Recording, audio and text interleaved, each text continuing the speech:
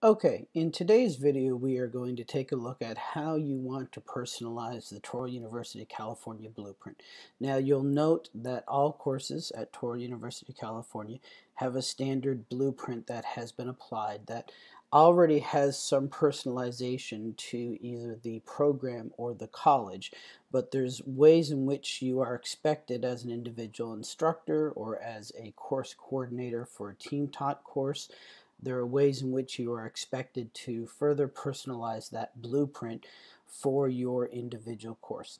So there are actually 5 specific things that you have to do, and I'm going to walk you through each of these 5 steps here in a minute, but basically there are 5 places that you need to personalize. So on the main page or the home page, when you open up the course, you will see in red, and all of these places are indicated with red text, usually inside of square brackets. So the first one is on the main page or the home page. There's a spot for you to personalize. Under the Start Here item on the menu, there are actually 2 things. The course overview, which is the first item on that list of items, and then the Let's Get Started, which is the last item. On the course menu from the home page, there's also the syllabus page, which needs to be personalized, and the instructor page. So let's take a look at each of these 5 things and how you might want to go about doing that. So first of all, this is one of the 2 versions of the blueprint that has been applied to all courses. In this instance, you can see the example is of public health, and I say 2 versions because there is one version that makes use of a modules style of design, and there's one that makes use of a pages style of design. So this one makes use of the modules style because you can see that there's a modules button here. And as another example, this one right here, which is the one from the osteopathic medicine program, you can see makes use of a pages model because there is no modules button here. And depending upon which of the 2 that you have, as it stands currently, the only program at Touro University California that's using a pages model is the osteopathic medicine program. All the other programs right now are using some version of the modules design. So on the front page here, or the home page, and this is the home page, and you know that because every time you click on the home button back there, this is the page that shows up. So you can see right off the bat that there is one thing that you need to do on this home page. There's a line there that says welcome to the course, and then it asks you to add in a couple of additional sentences, 1 or 2 additional sentences that welcome the students to the course. Now if you're using the pages model like this, you'll also need to insert your menu item here, which will be something along the lines of links to the different modules or links to the content in each of the different weeks. If you're in the modules view, then basically you just need to add in that sentence or 2, and that's really all you need to do. Now, regardless if you are in the modules view or the pages view, the next thing that you need, or the second thing that you need to do, is to click on the Start Here item on the menu. And when you do that, you will either get these 5 options as pages on a Start Here page, similar to what you see right here. So you see these 5. Or, as you can see here in the modules view, you just see these 5 things here in the modules. Now, as I mentioned at the beginning, there are 2 areas here that you want to make sure that you edit. The first is the course overview page. So when I click on the course overview page, you will note that it provides the students essentially with an understanding of what all of the course terms mean. And the main thing that you need to do here, in fact, the only thing that you need to do is here at the very top, you will see that there is a link for the syllabus and then a link for the course schedule. And you can provide a link to the file that you have, or you can provide a link back to the syllabus page. Either of those 2 things is acceptable. If you choose not to provide links, just delete this red text that you see here and then leave it unlinked. Either of those options is acceptable, but one of those 2 you want to do. So going back again, The third thing that I'm going to need to update is in this Let's Get Started item.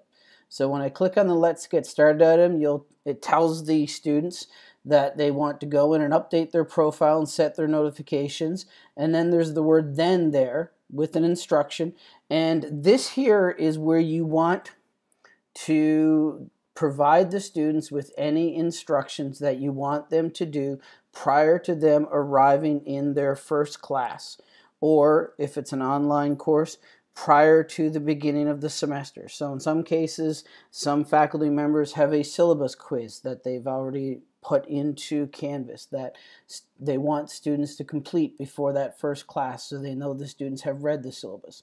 In other cases, some people have a discussion item that just asks the students to introduce themselves so that way they can start to get to know each other before that first class. If you don't want the students to do anything prior to that first class, then in addition to deleting the instruction, also delete the word then and just leave it with those first two lines and that's it. But there's a lot of things that you can do here. Some people like to dive right into the content on that first day. So they want students to come to class having already read the first chapter in the book, or this or that article, so that they can, once they've gone through the syllabus and the other administrative items, dive right into the content.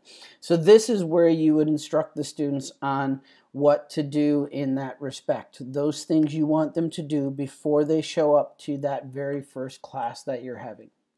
So the fourth area that you want to update is this instructor tab. So if you click on this instructor tab, you'll see that there is a blank picture that's there, and then there's some John Doe information asking for your office and your phone number and your office hours.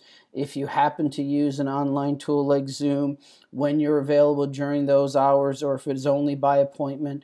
You want to go in and update all of these things, and you'll note not everything here is in red. So while the instructions are in red, things like the name, the picture, the email address, the room number, the rest of the phone number, the days and times, all of those things will need to be updated so that you can make them available to students. Now, this is really useful if you have classes that are taught by a single individual, or if they're only team taught by a couple of individuals. So if you have more than, say, 3 or 4 or 5 people, then instead of filling out all of this information here, what I might recommend is that you essentially have just the faculty's name, their email address, and then maybe a link to the faculty profile. You can find a link to the faculty profile by going to the Touro University California website at TUWD.edu, and under the faculty and staff link, you'll see the fourth item down right now is a faculty and staff directory, which takes you to this page, and you can just go and locate the faculty member in question's profile. This is mine here. So I would link in this website, and as you'll note, it provides all of the same information that we were looking for right here. So if you have a team taught course that has multiple instructors, and if it means by adding all of them that this page here is going to get kind of really long and the students would have to scroll down a fair amount, I would just put the name, the email address, and then link in the faculty profile for that individual, and that way students can access the information that way. So the final area that you want to update is the syllabus. So if you go back to the main page again, you'll see that the third button over is the syllabus. Now this one has several things that you want to update in here. The first, and we'd like you to include all of these things. This is all part of the format that we would like to see in all Touro University California courses. So even if this information is already included in a PDF or Word document of your syllabus, we would like you to copy and paste that information here as well. So the first thing that it asks you to do is to add the course description. So this is the information that would be included in Banner that provides the 2 or 3 or 4 sentence description of the course that the students would have seen at some point already. The next thing that we'd like you to do is to copy and paste all of the course objectives here onto this page. The third thing that you can do, and this is one that, depending upon the nature of your course, you may or may not want to do, you can include a welcome video here.